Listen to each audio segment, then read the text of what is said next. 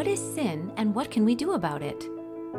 Sin is anything that misses the mark of God's perfect divine standards, like a bullseye on a target, where God's standards are represented by the innermost circle. What we say, do, and think can be sinful.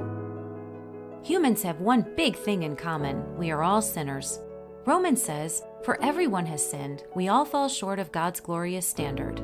Sin always has bad consequences, and if we think otherwise, we are only fooling ourselves. Sin was introduced into the world when the first man, Adam, disobeyed God in the Garden of Eden. His disobedience set off a chain reaction of sin that his descendants inherited. That's us. We commit willful sins when we know what we are doing is wrong, like evil speaking, but we choose to do it anyway. We can also sin in our minds, like having mean thoughts about others. Still further, there are sins we may not even realize we've committed, like accidentally hurting someone's feelings. If we know sin brings unhappiness, why don't we just stop sinning?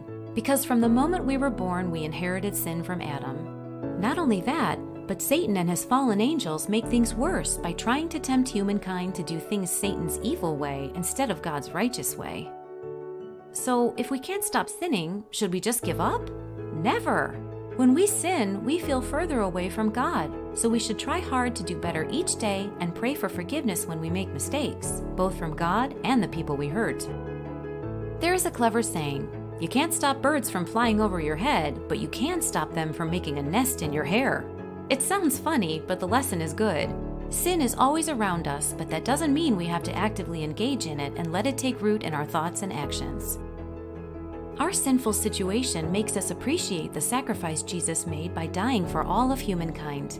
His death paid a ransom for Adam's sin, providing a future symbolic covering for all of resurrected humankind in God's future kingdom. While under this covering, people will be given every opportunity to learn to live righteously without Adam's inherited sin and without Satan's evil influence.